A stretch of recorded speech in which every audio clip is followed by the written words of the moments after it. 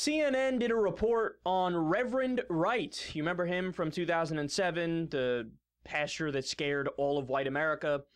Actually, that's not true. Only scared Republicans. And the rest of the country was like, we don't care what this guy said. Does that mean Obama believes everything he believes? Who cares? It's not a big deal. Well, anyway, he spoke to the teachers union in Chicago, and CNN is going to turn a substantive criticism into a personal story. So Reverend Wright is doing a substantive criticism of Obama, but they're going to ignore that and just make it about, like, personal beefs here. This is CNN 101. He went on to compare Dr. Martin Luther King's famous quote, "I have a dream," to the Obama administration, saying for the president, quote, "I have a drone." We were able to capture part of this on a camera phone. The truth about our politicians and the policies of this country, every Tuesday morning there's a kill list that the president decides who we're going to kill this week.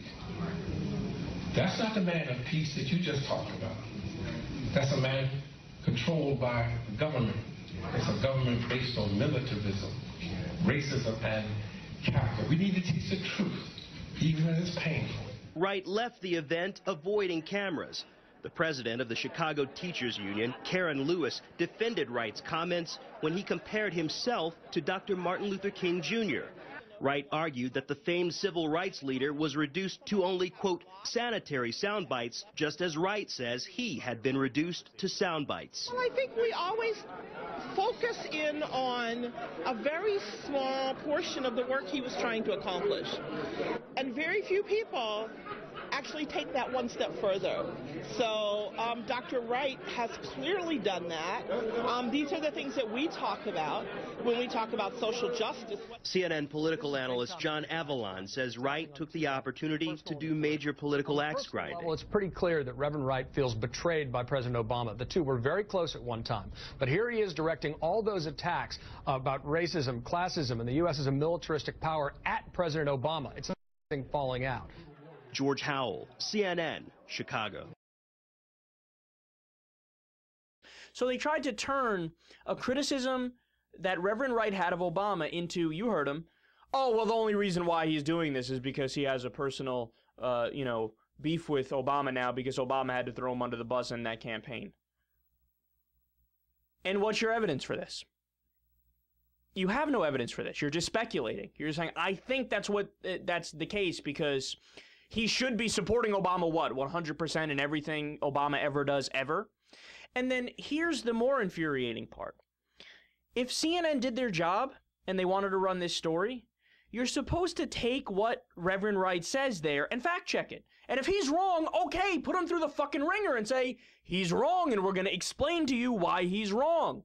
But for example, when he says, oh, yeah, Martin Luther King has I have a dream, Obama has I have a drone.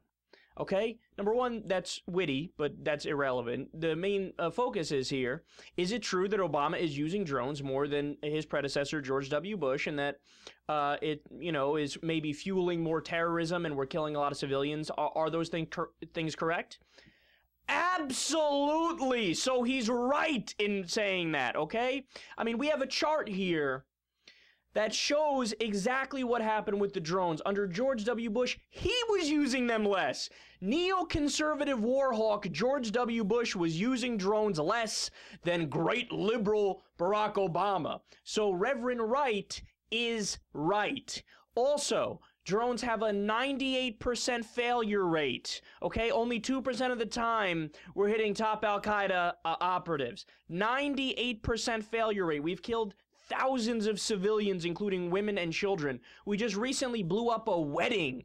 It was either in Pakistan or Yemen, I forget where. It was a wedding. They said, I don't know, we thought they were insurgents in Al-Qaeda, so we blew them up. Really? So you shouldn't be saying, focusing on the personal aspect. You should be talking about how Reverend Wright is correct, objectively speaking. Now, also, he mentions the thing about Obama's kill lists. And, the CNN audience, oh my goodness, this rowdy Negro says talking reckless. But Obama does have kill lists. That's been widely reported. So again, he is factually correct. Why are you not bringing that up?